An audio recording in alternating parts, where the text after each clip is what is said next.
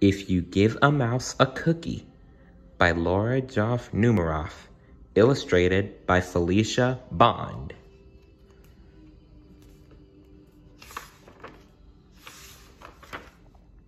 If you give a mouse a cookie, he's going to ask for a glass of milk. When you give him the milk,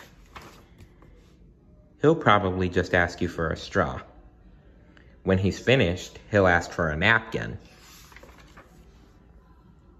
Then he'll want to look in a mirror to make sure he doesn't have a milk mustache.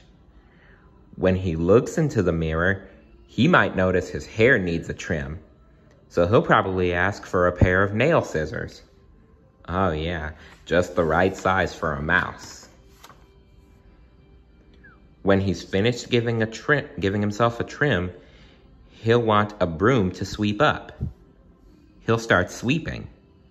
He might get carried away and sweep every room in the house. He may even end up washing the floors as well. When he's done, he'll probably want to take a nap. You'll have to fix up a little box for him with a blanket and a pillow. He'll crawl in, make himself comfortable, and fluff the pillow a few times.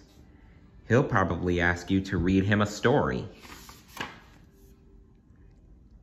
So you'll read to him from one of your books, and he'll ask to see the pictures.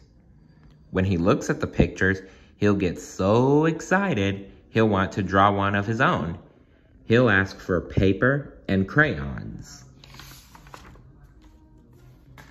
He'll draw a picture.